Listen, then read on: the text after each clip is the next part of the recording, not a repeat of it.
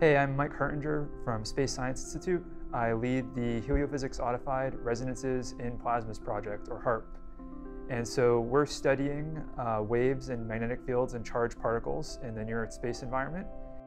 When you have a solar flare, a lot of times there's a burst of energy or plasma that comes off the sun called a coronal mass ejection. And sometimes it can come out in about 2-3 days, it can hit the Earth, and it hits the Earth's magnetic environment, and it creates actually vibrations in the magnetic field. You can think of them like waves in a string instrument.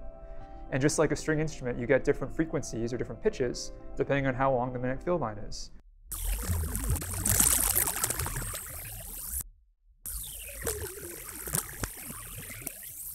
So we've actually found with earlier projects that when you turn these measurements into sound, you can really hear these patterns in the satellite data, and you can hear some patterns that you couldn't see if you just looked with your eyes, and a computer couldn't pick out either. So we need your help to help us study these waves using our online interface. You can actually listen to NASA satellite measurements and view NASA satellite measurements and help us pick out subtle patterns that help us learn more about these waves. And so we invite you to join the HARP project and help us learn about these waves and learn about space weather.